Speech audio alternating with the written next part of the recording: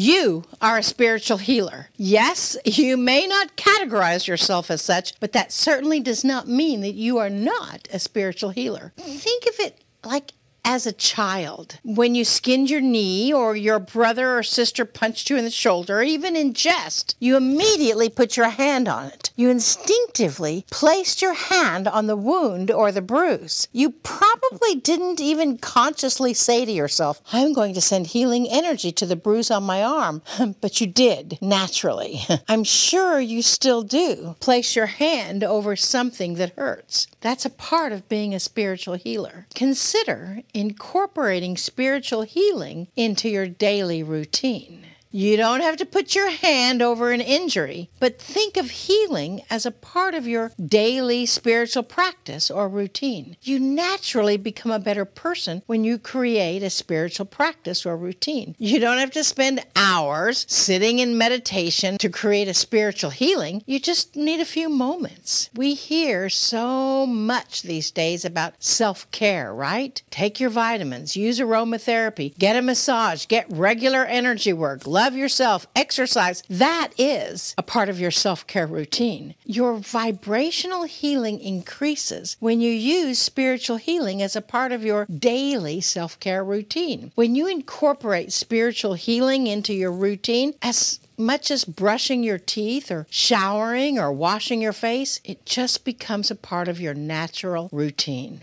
Therefore, your vibration will raise, raising your frequency and promoting self-love. Self-love is a consequence of raising self-esteem. Having healthy self-esteem boosts your immune system. It expands your awareness of yourself and finally assists in shifting the world around you, placing you and your world into an extended pattern of living in joy. I know. It sounds so simple, doesn't it? Well, surprisingly, it is simple.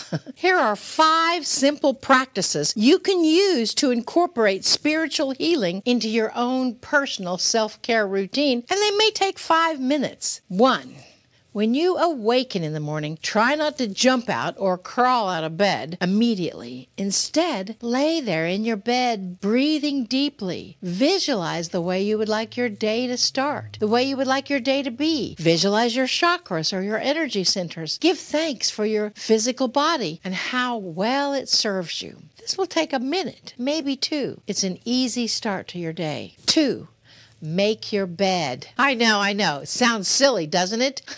My mom would always tell me, make your bed, make your bed. I did it then, but not as an adult because I think that was the rebellious side of me. But Jim Quick, a memory teacher, said making your bed as soon as you rise will help improve your memory and reinforce your inner intelligence. And it will get more comfortable when you get into your bed at night. And I have found that to be true. And that takes maybe a minute. 3. Create a simple altar in your home. It doesn't have to be large or lavish. It could just be a spot where you place a candle or a crystal or another symbol of your own spiritual enhancement. I have 2 or 3 little altars in every room in my home. They remind me to be mindful of my surroundings and to be grateful for everything. Then, when your attention is placed on your altar, you have a moment of mindfulness and gratitude. 4, speaking of gratitude, practice gratitude.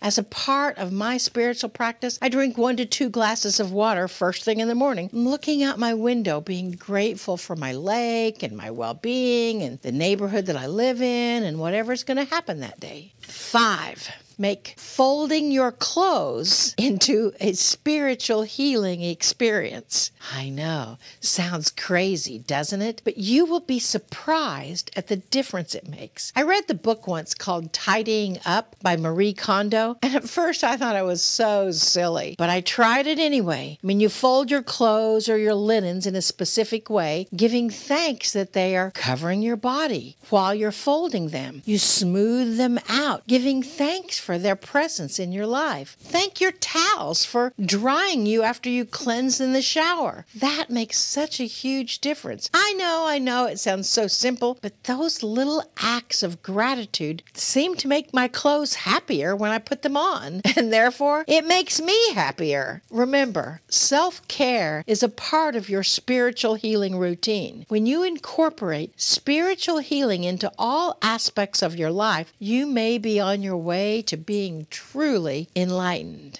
You know, a simple thing like making your bed or folding your clothes can't ultimately enlighten you, but it certainly can't hurt. I will accept all the help I can get to live a more enlightened, peaceful, balanced life. How about you? Put your suggestions in the comments below. Namaste, y'all. Namaste.